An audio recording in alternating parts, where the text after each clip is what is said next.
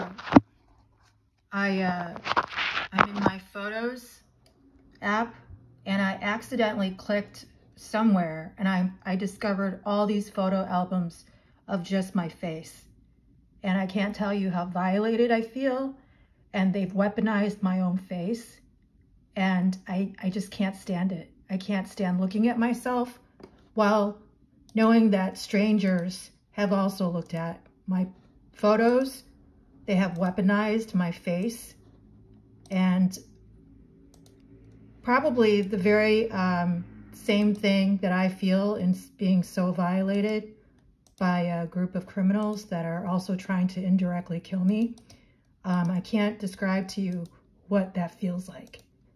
You know, I don't have a support system as it is, and I wouldn't say that I don't suffer from low self-esteem or anything, and I don't know what ever gave the impression to the Texans' cunt sister-in-law that I need to be told I'm enough. I don't need to be told that, because all my life I was the only thing I've ever had. So I don't need to be told I'm enough. I don't struggle with being me.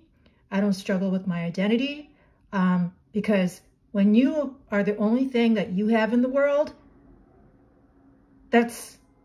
you better be okay with who you are. So, but now, just by accidentally clicking on my Photos app, all these fucking memory shit put together, and I'm just deleting every single picture of me. I don't care if I never see myself. And it's a shame because I don't ever have my pictures taken. And in fact, I have no pictures of me whatsoever from like before selfie era.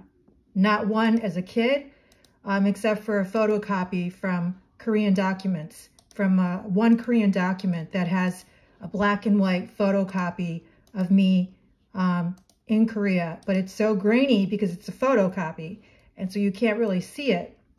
But here I am deleting every single fucking selfie because I just can't stand looking at myself anymore.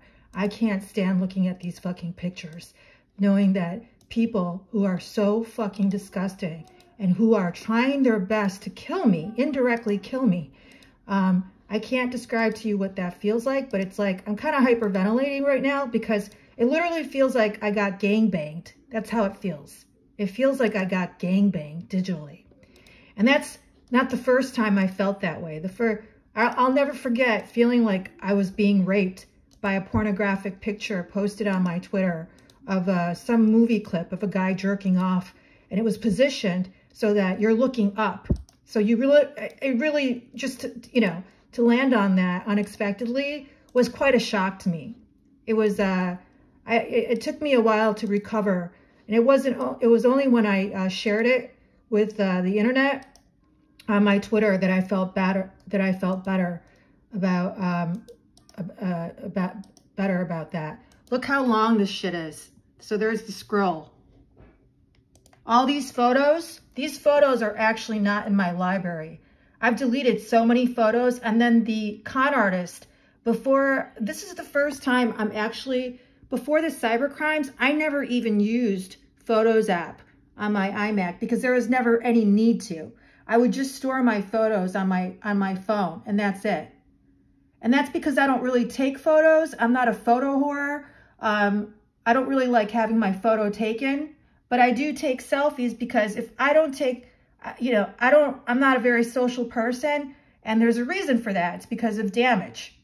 And this is gonna also be a lot of damage. And every single photo that I ever took, I'm now deleting of myself. And those are the only documentations that I have, because I don't have family that takes photos of me. And I don't like anyone taking my photo. Not because I have low self-esteem or anything, but it's rather personal, and I just don't like the way that I look in photos. It doesn't mean that I have low self-esteem. It's just that I'm just not accustomed to having my photo taken, and I don't like to pose. I'm not a poser by any means. So I can't, you know, just to go accidentally click on my Photos